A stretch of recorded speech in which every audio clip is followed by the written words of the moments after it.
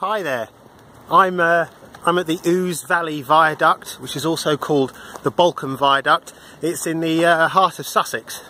It's been described as one of Britain's most elegant viaducts by people who know about these things in some book that I've never read and will never read, but apparently it's Britain's most elegant viaduct. It was built in 1841.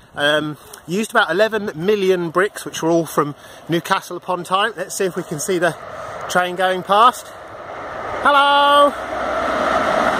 This is also called the Balcombe Viaduct because that's the closest railway station.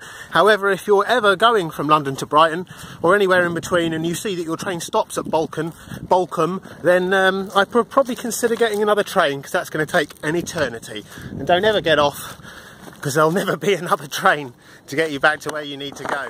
The viaduct has 37 arches and are about 30 foot wide each. It's 1,500 feet long, that's about 450 metres. 110 trains a day seem to pass along this track. Okay, so the viaduct runs over the River Ouse. This is the River Ouse. Doesn't look really very big, does it? Doesn't really look like it would warrant this enormous 1,500 metre long viaduct running over it. But you know what the Victorians were like, they loved all that kind of stuff. Let's build something enormous just to get over a tiny river that a man could probably jump across. Check out. So if you are in the United Kingdom, if you're in Sussex, check it out, drive here with a car, but don't get public transport, you'll never get home. The town of Balcombe's got a few little things going on there. There's a pub and a nice little churchyard, but it's really just a pit stop.